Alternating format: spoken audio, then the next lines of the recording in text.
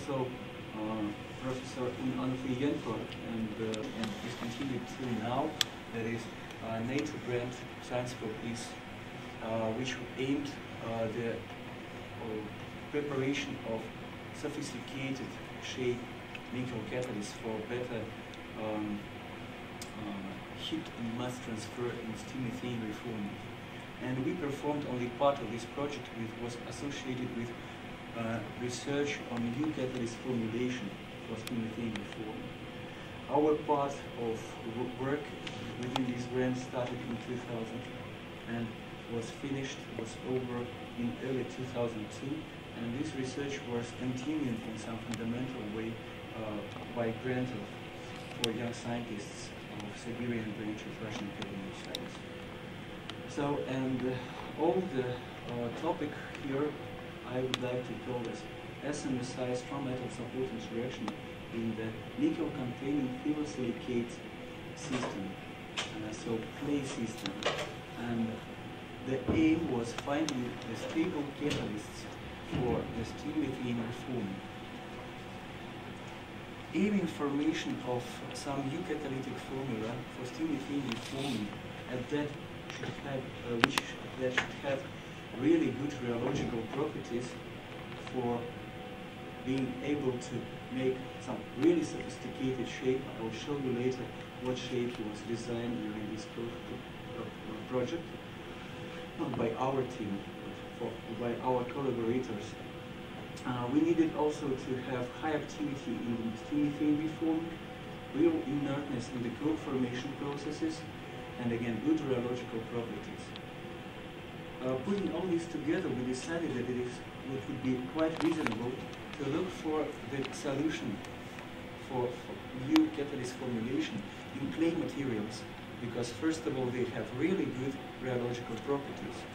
And also there were some publications in literature, namely of Claire Coulson from France, that reported that nickel-containing catalysts supported by natural silicates have lower coke formation, and they suppose that it is due to interaction of nickel particles with silicon-containing support. However, if we deal with silicon-containing support, we should keep in mind that for steam methane reforming, this French group aimed dry methane reforming, so less water content.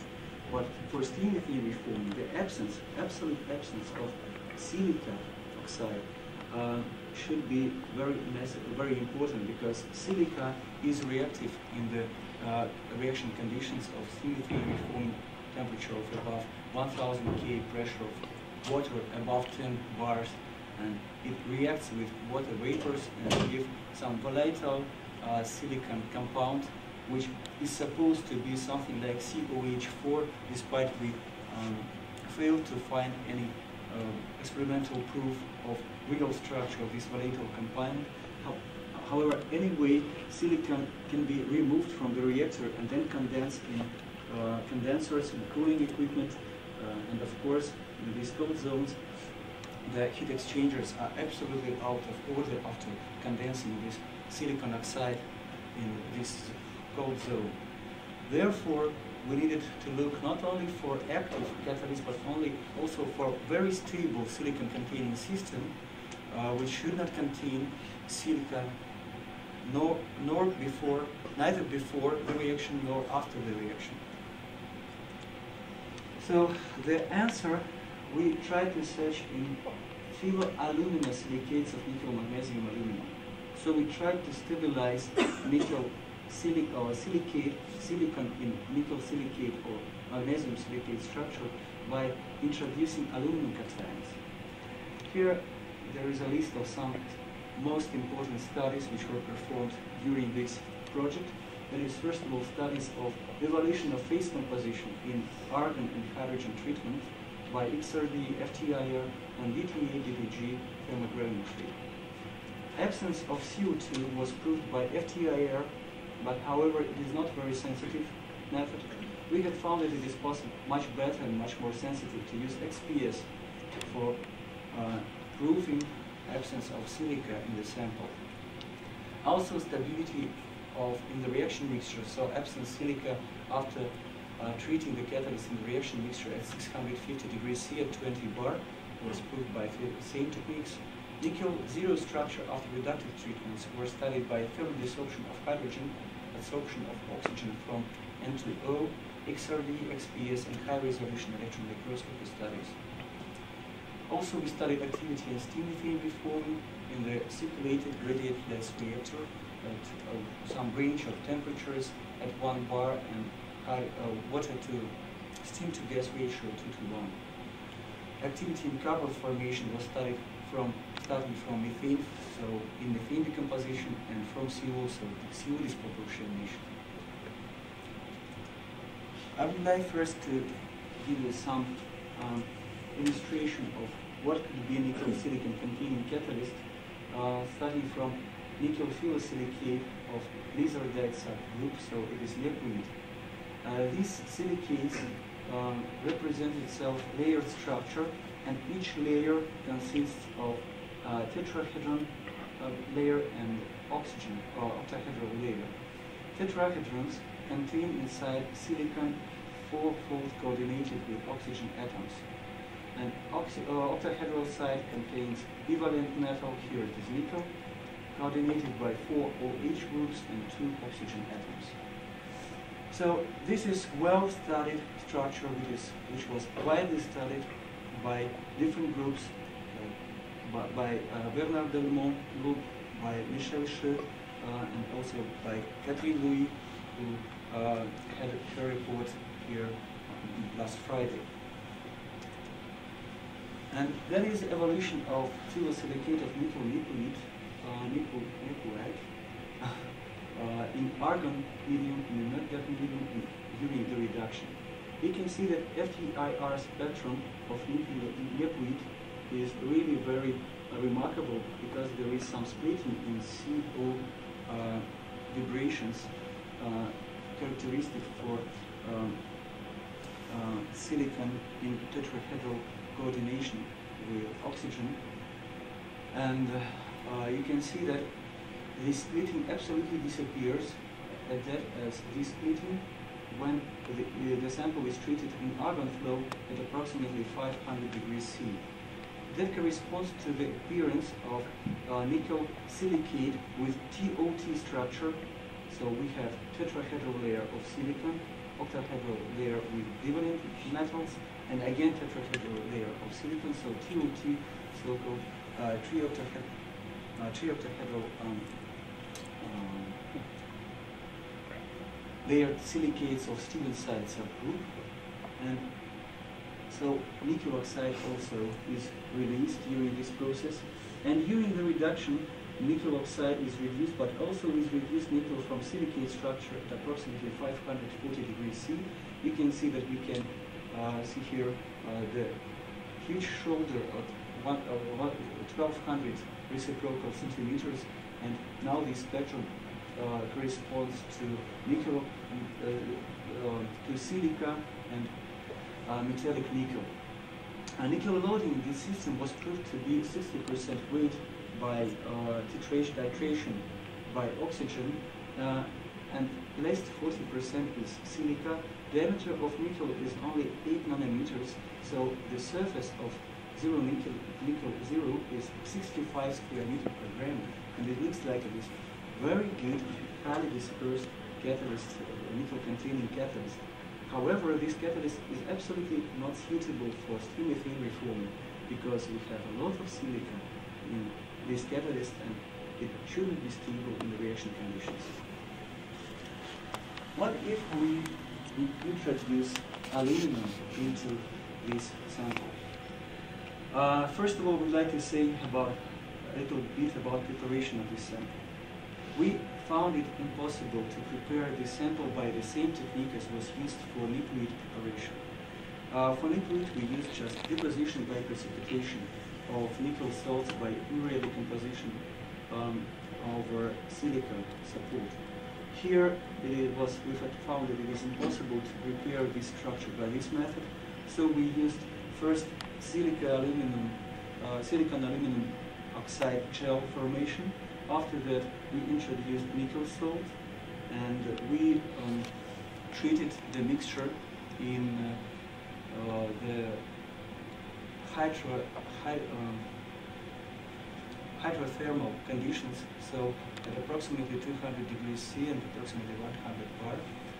And after that, we received this structure and obtained this structure, which obviously looked like rather uniform and one-phase sample. So for this structure, aluminum substitutes both silicon and divalent metal, and the extent of substitution, so amount of aluminum cations in tetracontains or octahedrons, should be the same to keep the charge equal to 0. And from all other points, the structure is very similar to what we have for liquid. So it is also lysergite subgroup, group amazite subgroup. It is really not very easy to discriminate between these structures by XRD pattern, because all these structures, like lysergite subgroup, have really nice peak at 7 angstroms. This is distance between these two layers. All of them have nice peak at 353 or 356, which is distance between two nearest silicon 4 plus cations. And the whole shape of the form of this spectrum should be really very similar to, but however, it is really good luck for us and good fortune that these samples are very widely studied. These structures are widely studied by geochemists, because amazite and other phyllosilicates are widely very common minerals in, which can be found anywhere.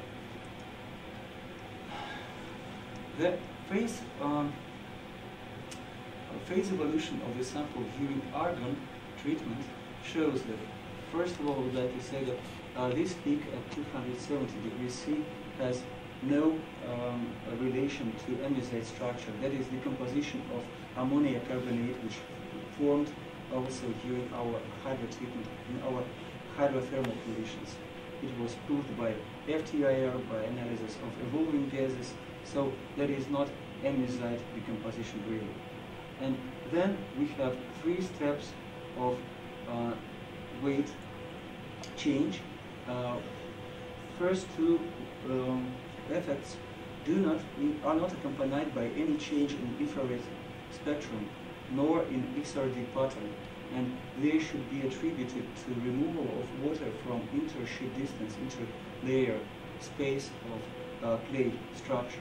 However, at last treatment of 655 or 650 degrees C, we can see that the shape of FTIR spectra changed, also electron spectroscopy spectra changes, and also XRD pattern changes a little bit. The most important changes can be seen here in FTIR pattern. This is typical amazite FTIR spectrum, and here we can see that it approaches to very different shape of spectrum, and that is characteristic for TOT again structure, which I'll show you later for chloride, so-called chloride mineral.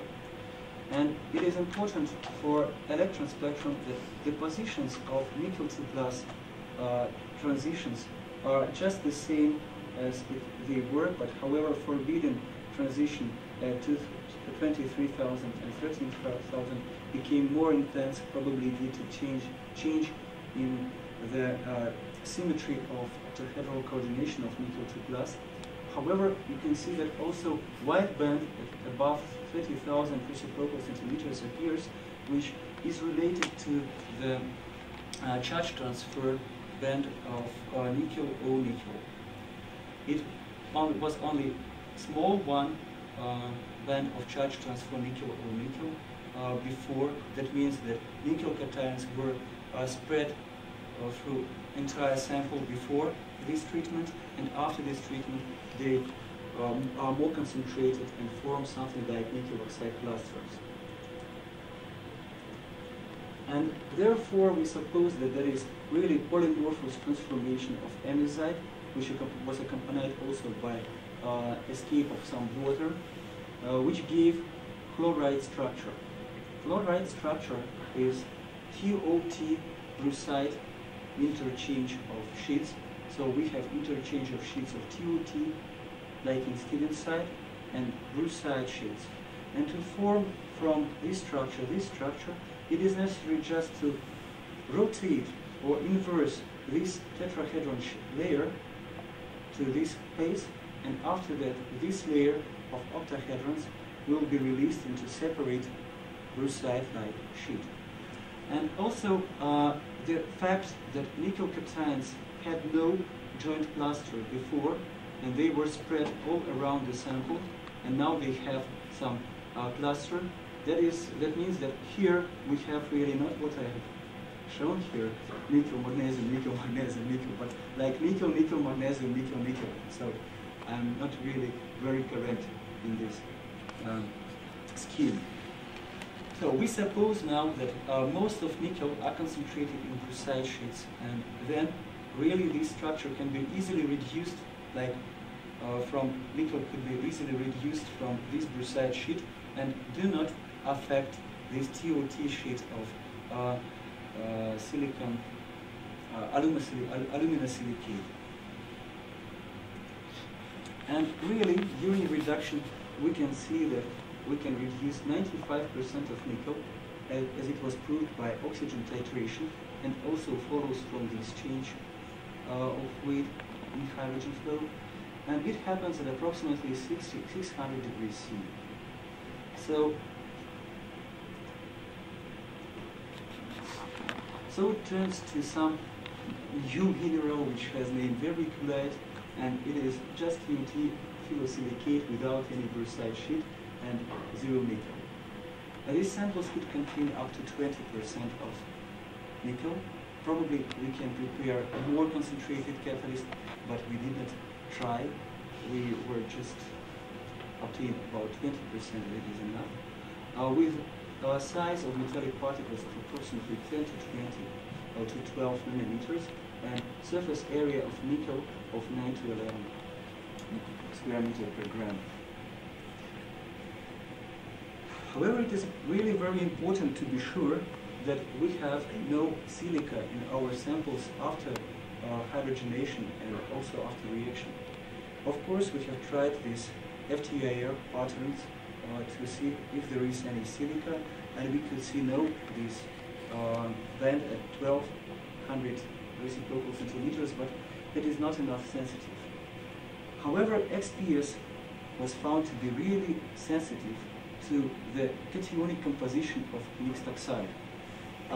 If we have pure silica, the position of C2P and O1S are 2 electron volts higher, and here it's 1.5 electron volts higher than the position of C2P and O1S in silicon aluminum containing mixed oxide. And you can see that initial sample, after calcination, after reduction, and after treating in steam methane reforming conditions at 20 bars, all of them have the same binding energy of 101.8 electron volts for C2P, and there is no even small shoulder in the region of what it could be expected for silica. The same could be said about O1S. And that definitely means that we have no significant amount of silica present in our samples. We suppose that we have no more than 1% of silica with respect to entire silicon content in our samples.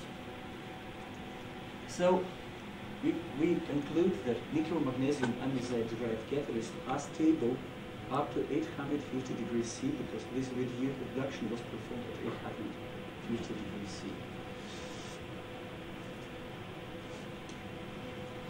The structure of active component of nickel magnesium andesite derived catalyst, we started to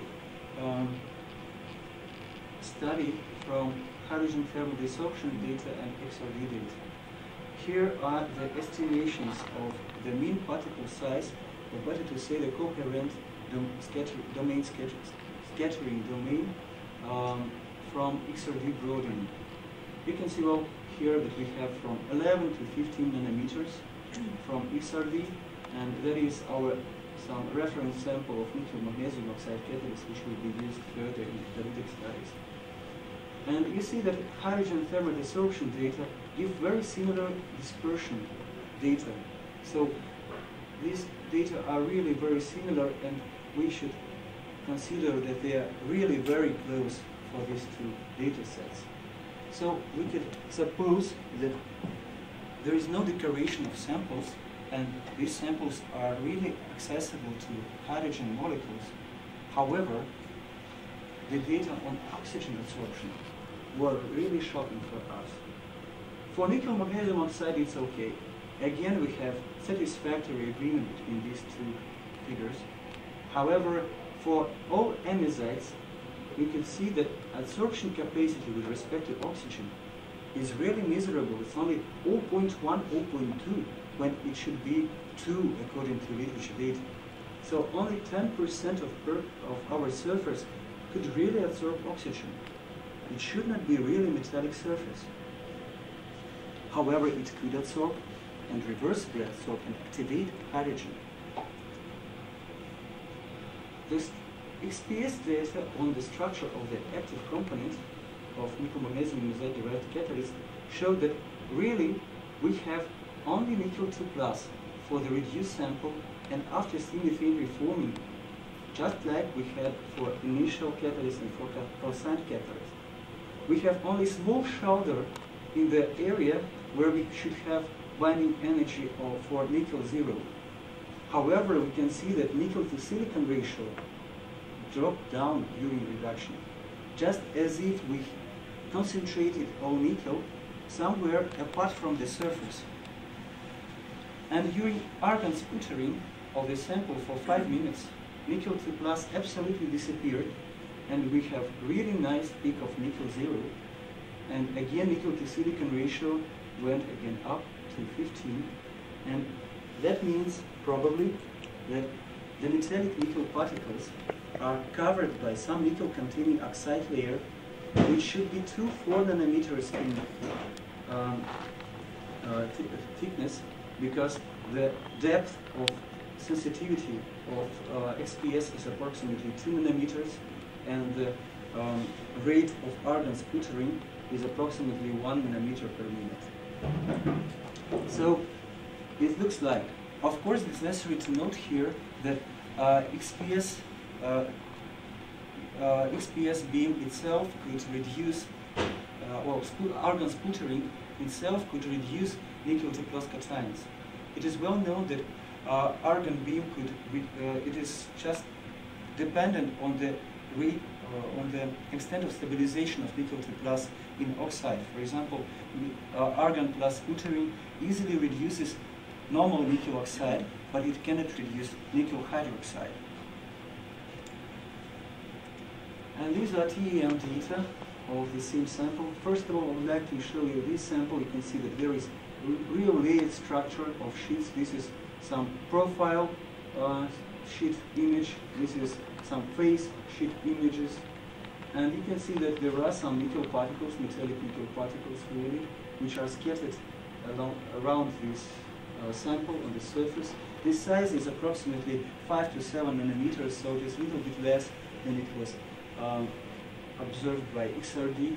And here is some high resolution image, and probably that is somehow over magnified, this micrograph and this screen, but you can see that here there is some crystal structure of nickel, and these are d spacing of approximately 2 angstrom, like for nickel 0, and these are hexagonal structure of support, which has spacing of approximately 3.6 angstroms, like it should be for silicon hexagonal coordinated, hexagonal symmetry silicon layer. But also what can be seen from this slide is that these metallic particles B are decorated by some amorphous layer of amorphous oxide, and no crystal structure can be found in these layers. Nor for this, neither for this particle nor for any other of particles on this layer. So there is something like shade around this particle which has no evident crystal structure. So it looks like yes, and thickness of this layer is approximately 2 nanometers, just like we had found from XPS. So it looks like these data are in agreement with XPS and are in agreement certainly with oxygen absorption, because if we have oxide layer on the surface of metallic particle, it is not possible to absorb oxygen anymore. However, they are somehow in conflict with hydrogen thermal desorption data, because these particles seem to activate dehydrogen, absorb hydrogen, and reversibly absorb hydrogen. It could be desorbed during thermal desorption. And what's more, we have found that our catalysts, so nickel amizides, are rather active in steam methane reforming. These are turnover frequency with respect to amount of molecules of methane converted per one surface nickel atom per second with respect to, in relation to 1 bar pressure of methane. These are data for our amizides. These are 3 points for our nickel magnesium oxide catalyst. And these are reference data from Rostrup-Nielsen for nickel aluminum catalyst. And you can see that activities of our catalyst are somehow 2 to 5 times lower than for reported in literature catalyst. However, our activation energy are also lower than it was reported by Rostrup-Nielsen. He reported 110 kilojoule per mole, and Badrov-Tyomkin reported 130 kilojoule per mole. Therefore, we should conclude that our tests were performed in somehow intermediate range where intraparticle diffusion affected our activity. So we should suppose that real activity of our catalysts are somewhat higher, and our data, of course, cannot be used for some kinetics, numerical kinetics, but they can be used for just comparison of activities of our samples, and we should conclude that amizide-derived catalysts show activity which is comparable to that of nickel magnesium oxide catalyst. So we have to make a conclusion that these metallic nickel core oxide shell particles are active in methane oxidation process by water molecules. Now I would like to go to catalytic reactions in methane decomposition. We performed methane decomposition in 2 regimes, first in temperature programmed regime and first in constant temperature regime. In temperature programmed regime, that is a typical shape of curve where is the DTG signal, so the rate of weight change, the rate of carbon accumulation over nickel magnesia catalyst. So we can see that we can distinguish 4 different ranges. First we have some low activity and increase of activity, or probably exponential increase of activity with temperature. Then we have some region where rate of reaction growth with temperature. Then we have some deactivation region where activity drops down to 0, and then again activity starts to gain with temperature. And also we can see that on our way back, here our profile is just the same. We have no deactivation in this range, but here we have no activity at all. That is how weight changes. Here the sample was approximately 10 milligrams, so we gained more than 1400% of weight. That is the same curve, but in Arrhenius coordinates. You can see that is for nickel magnesium oxide, that is for nickel amizide. That is our sensitivity threshold, and that is illustration that gas phase reaction should not be accounted should not account for this weight gain, because gas phase reaction rate is over more than 1 order of magnitude lower in our experimental conditions than what we observed, and this gas phase rate is lower than our sensitivity threshold. According to Kipperman, better to say according to Zeldovich, and later it was summarized in the monograph of Kipperman, this curve should be considered in terms of increasing the mass transfer limitations due to increase of carbon forms in the catalyst. And so we have first some kinetic region here, where no activity is not limited by diffusion constraints. Then internal diffusion control region, deactivation due to spatial limitations, and then external kinetic region. What does it mean, external kinetic region? That means that catalyst is a dense palette which is not permeable by gas at all.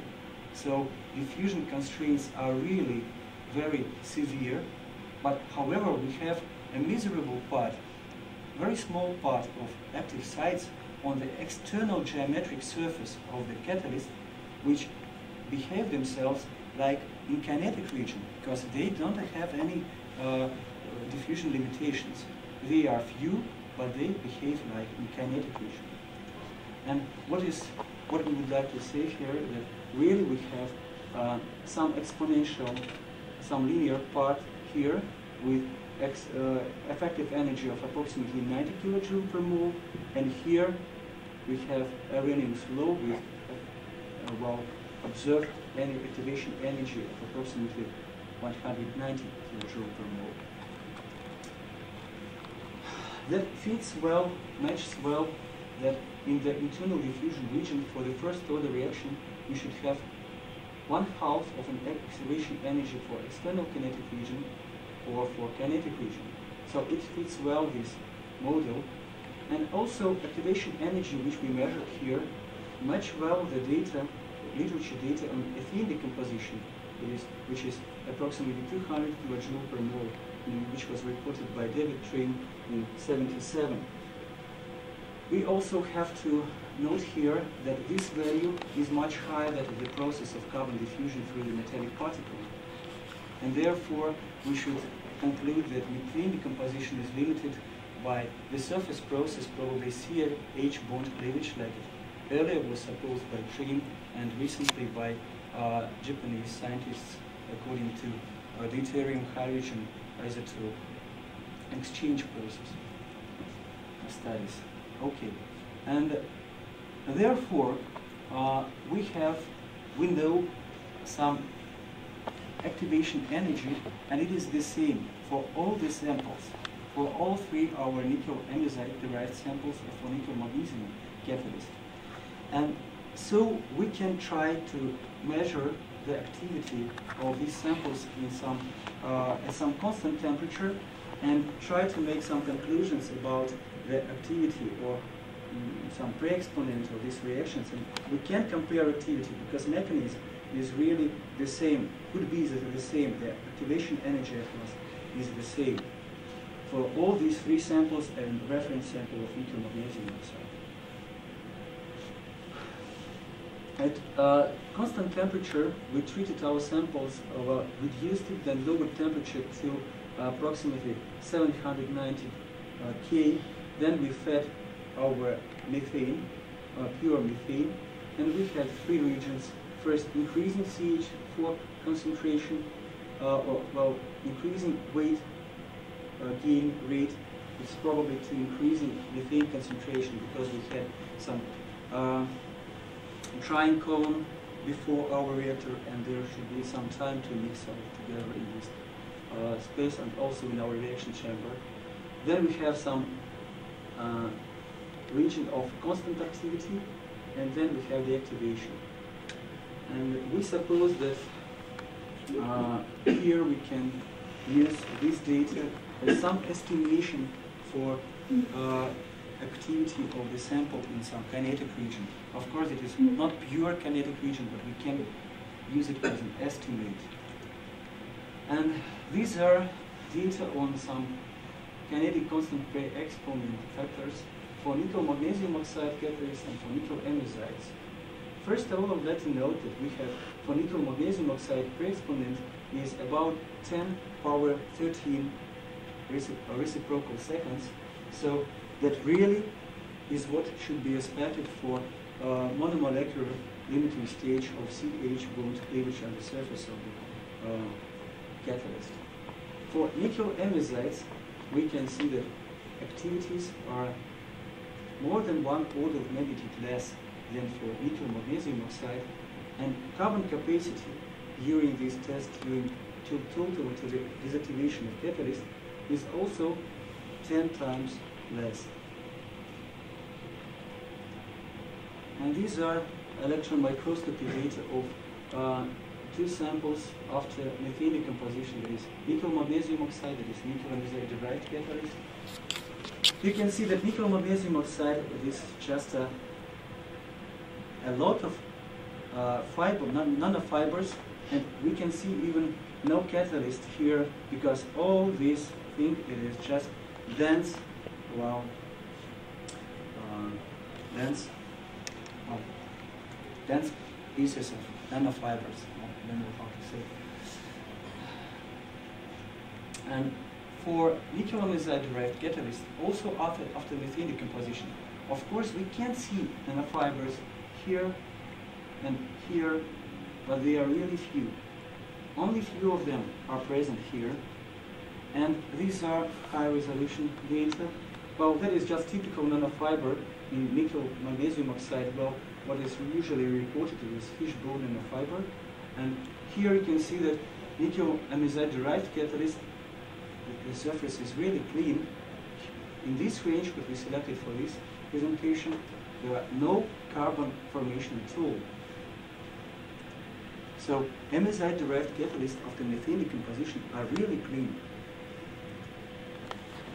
However, they are few nanofibers, and these are some examples of nanofibers from nickel amazide derived catalysts here. And here even we managed to see some particle with growing nanofiber. And we can see that the structure of nanofibers is just the same fishbone, nothing really very strange or really very different from usual nanofibers which formed in methane decomposition over nickel.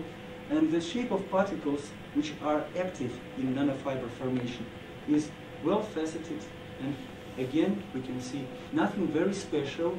So those nanofibers or filaments are really very usual, and probably the nickel which is active in this process of filament formation for amazide derived catalysts is just normal nickel particles, some small admixtures of normal nickel particles which is not bound to nickel to silicate surface. And if to have a look at those particles which are not active in carbon formation process, you can see that really all of them, and this figure is really very representative, all of them have some shells of oxide around them here. And here you can see that inside there are really normal nickel particles. And also you can see that there is no carbon formed at the surface of these particles or at the surface of the shell. Because you can see here there are some traces of filament which went through this sample.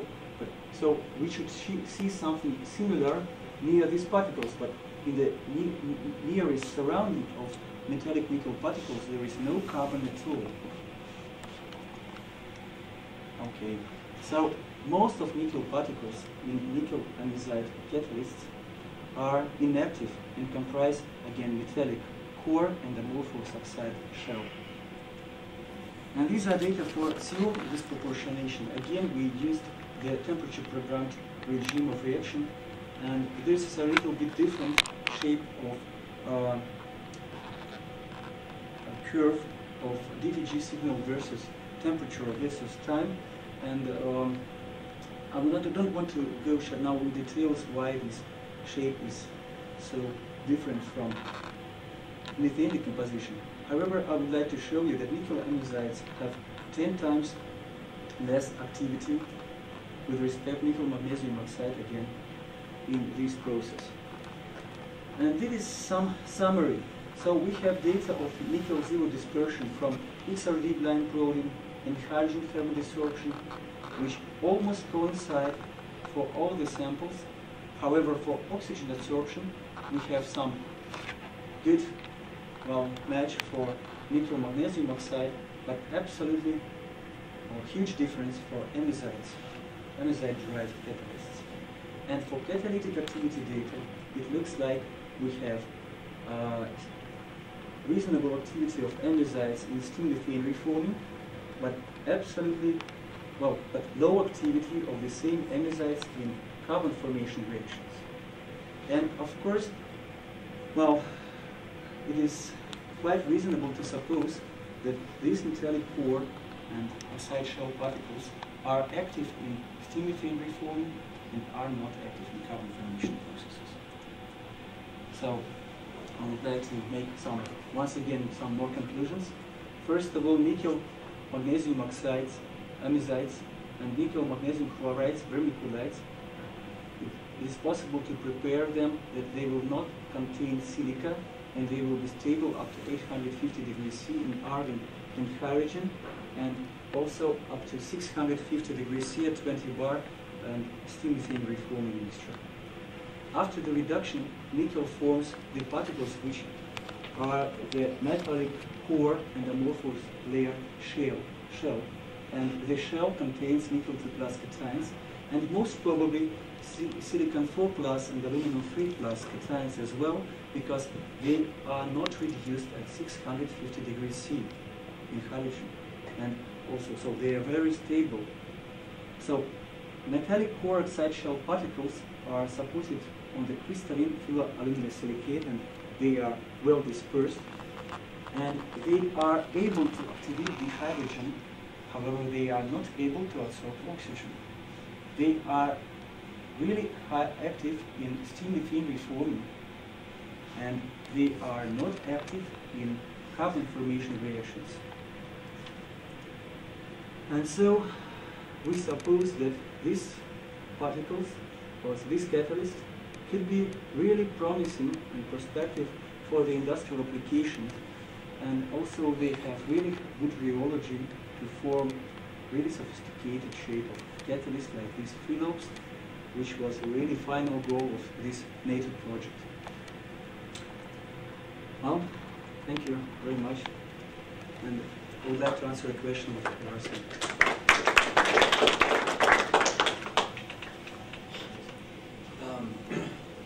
Very interesting talk, and we're also very interested in understanding the metal support interaction, and sort of trying to draw analogies with like our cobalt alumina catalyst for Fischer-Tropsch. And usually what we see is when we conduct a temperature program reduction is when we have a small loading of say, cobalt in an alumina-supported catalyst, there's usually a broad reduction profile due to this metal support interaction. And then there's usually reported a peak that's at very, very high temperature above like 1,000 K, which is always attributed to a little bit of cobalt aluminate, which is what temperature then? Above 1,000 K. 1,000, yes. So it seems to me that what you're actually doing here is you're forming a bulk compound, and probably the bulk is irreducible, I would think, under these conditions. But the fact that you've basically created so much surface, it allows you to then be able to reduce the components on the surface, because it's at a higher energy state, because it takes energy to create a surface. Is that basically what you're doing? I think yes. That is really right. What you have said. because really that is really some bulk compound, and really it has really high energy, surface energy, because really that is also somehow the surface. There is water inside in this gap. Water could be placed inside in this gap.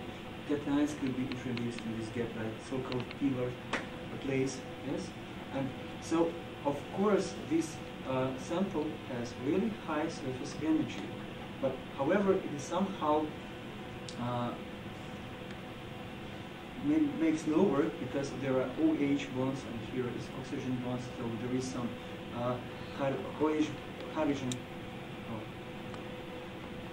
Water also just, well, it works like surface active compound with low surface energy, specific surface energy. But when we are forming this structure, we have really very finely dispersed, really nickel hydroxide on the surface of some really this well-developed support. And that is why we can reduce this nickel, despite it is really hard to be reduced. Otherwise, it will be not such a well-developed surface of this structure. But we managed to do this only at 620 degrees C, so a really high temperature reduction. So I guess if you go several layers into the structure, then you can probably find Ni2+ that has not been reduced. Is that correct? Or I suppose that well, we tried to titrate our samples after reduction by hydrogen or by oxygen. yes. And it was dry air, synthetic, no, dry air, not synthetic, but normal dry air. And what we have found that the weight gain was approximately 95%, corresponds to 95% of nickel plus reduction. Also, we made it by titration by N2O at high temperatures.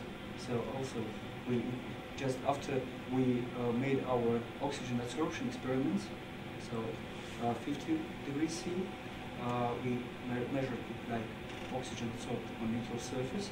After that, we raised temperature higher to 150, 200 degrees C, and after that, we again see consumption of oxygen.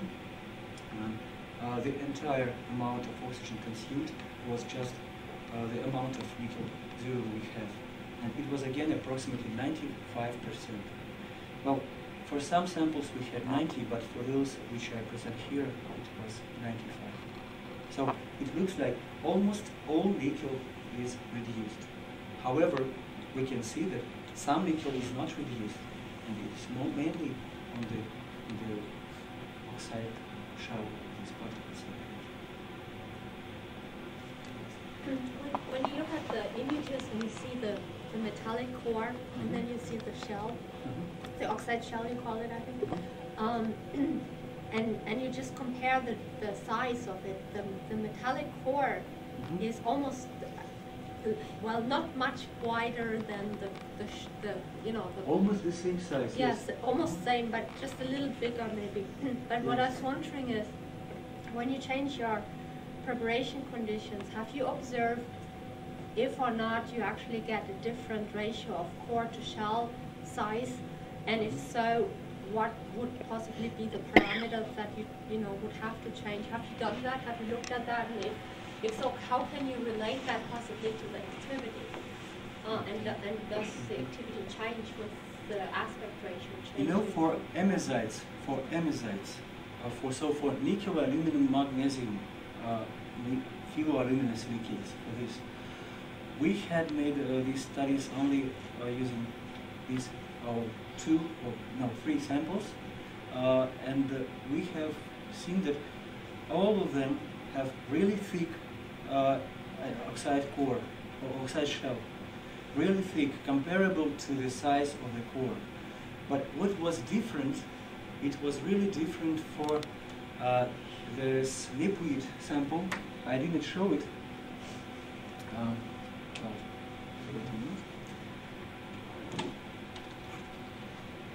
For this sample, we have seen that this shell was really, really thin, not thin, but it was like island on the particle. It doesn't cover the entire particle. And this sample was much more active in carbon formation processes. And in after carbon formation from methane decomposition, the samples looked like we had a particle. It was still on support. It did not generate filament, but around these particles there were 1 or 2 layers of carbon formed.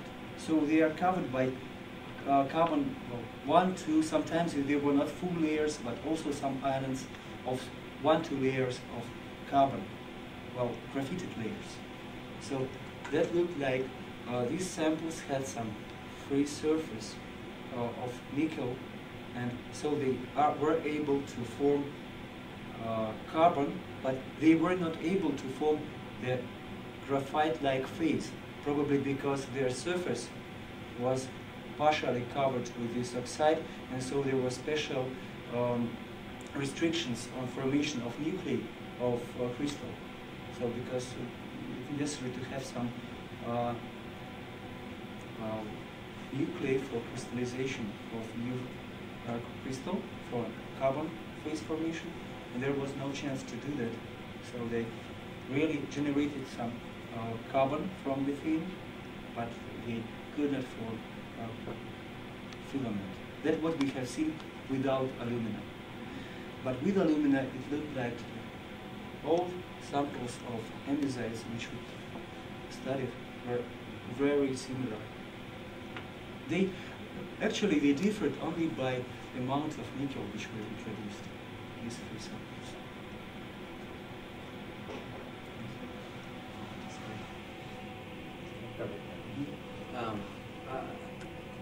I was just wondering if you had looked at the temperature program reduction of the catalyst, and also if you had looked at quantifying the carbon using a temperature program oxidation.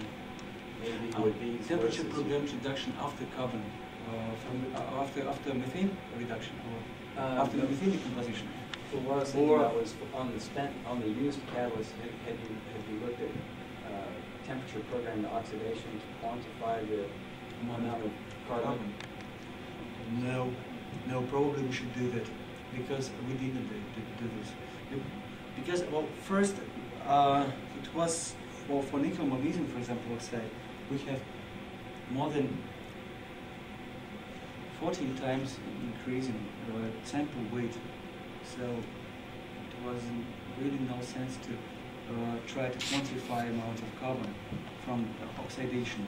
But for andesites, it will really be interesting. So we should do this. No, we didn't do this before. I was just wondering whether you've looked at the acidity of your catalyst after reduction, because I'm sure you're aware, nickel saponites and synthetic nickel micas have been widely studied for hydrocracking applications. Your samples are presumably much less acidic. Have you looked at that? No. We should look. We didn't yet. Yes, probably it will be interesting. I didn't suppose that acidic sites will be really important in this process, so I didn't look at this. But of course it could be interesting to compare with synthetic saponites. But it isn't really like saponite, Saponite is a little bit different because saponite is more deoctahedral clay, and so aluminum is mostly located in octahedral positions, and some octahedral positions are vacant. And here should be straight stoichiometry 1-to-1 of aluminum, octahedrons and aluminum tetrahedrons. But surely some acid sites should be in these catalysts. Of course, they should be, and of course it is interesting to be. If you go to the bar chart that you showed towards the end, you're showing that the reforming reaction, the specific activity is is comparable to the carbon forming activity for the No, it was just,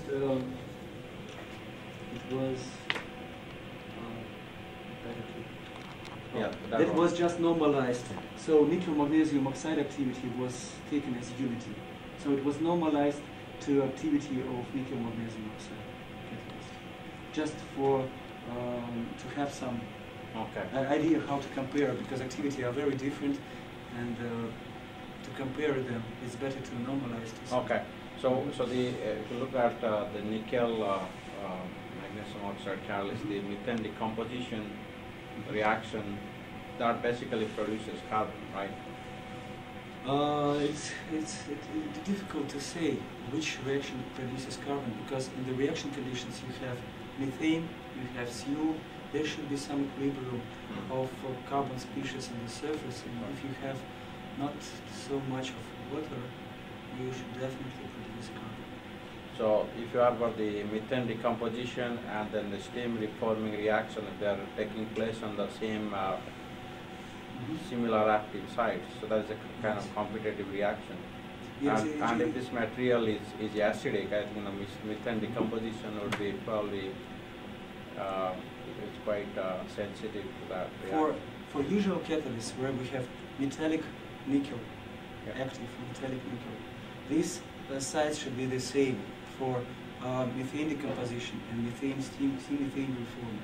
But for these catalysts, like andesite-derived catalysts, this active site, like metallic core, oxide shell, it looks like it is a different active site, which is active in oxidation reactions. So, because we have some active oxygen on the surface of this particle, which could interact with methane molecule. But they are not able to activate methane without oxidation. So they are not active sites for graphite formation, because they cannot activate methane molecule otherwise than oxidizing it. So the data which you have here, that's after a certain time on stream, or this is just initial activity data? Or? So for steam methane reforming, it was after several hours, or 5 hours, approximately 5 hours on stream in the gradientless reactor. And for CO disproportionation, these are data from temperature programmed regime, so there was no steady state. And for methane decomposition, these are data on initial activity. Okay, so because the deactivation is really very fast, so this activity in the starting point before the deactivation becomes, due to diffusion constraints, becomes really important.